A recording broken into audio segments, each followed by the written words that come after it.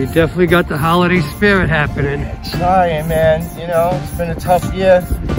Life is tough, you know, so just trying to spread a little bit of cheer where I can, you know.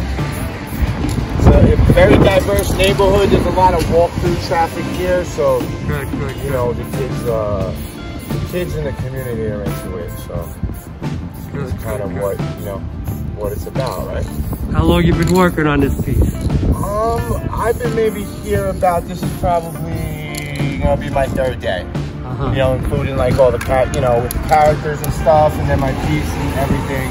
You know, the weather's been tough, you know, trying to get here working and everything, and then paint freezing up in 2 hours, spitting, you know what I mean?